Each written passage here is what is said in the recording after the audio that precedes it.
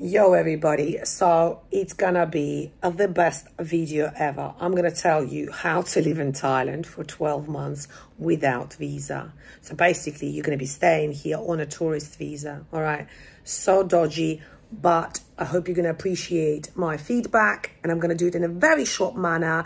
So I'm not gonna be telling you, oh, go on this link, press this link, buy this toothbrush and all that BS that every YouTuber does. I'm just going to give you the information that you require.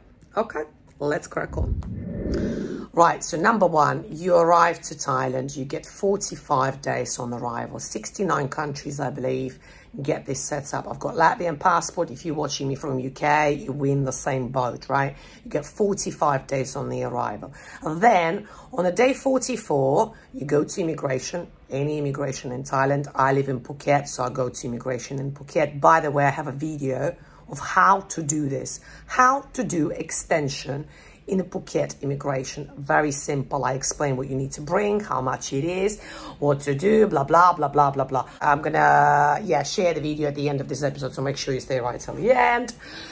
Right, so you go to immigration, get the extra 30 days. And then on the day 28, you go to the agency. I call it a dodgy agency, a travel agency, where you pay 3,600. They drive you to Malaysia on a bus with a lot of other people. It takes they pick you up 5 a.m., 6 a.m. You get back home about 11. You walk the border by foot, have a lunch. So try to make money on you, even with a lunch. Walk back, cross the border again, get on a bus, get back to Phuket. By the way, I am doing this process in December. Wish me luck. I will record the episode. I hope the video is not going to get deleted from YouTube. I hope, fingers crossed. So you do that, you come back, and it's another cycle. So you get the 45 days, then you go to immigration again and get another 30 days. So by law, you are allowed to do border runs, they call them, 2 times in 12 months. Sorry, was I spitting there? I'm so passionate. Anyway, after that, you have to do it by air. Yeah, so fly to Singapore or to Kuala Lumpur, same country. And then you just repeat that until you get flagged. Recommendation, when you fly, have 20,000 baht on you in cash, which is nothing, and a permanent accommodation. So you have to have a proof of, your address. What else?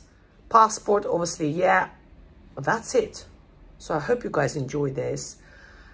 If you did, don't forget to like. Make sure you subscribe to my channel, because exciting stuff coming up. I'm going to be doing the border round myself. Whoop, whoop.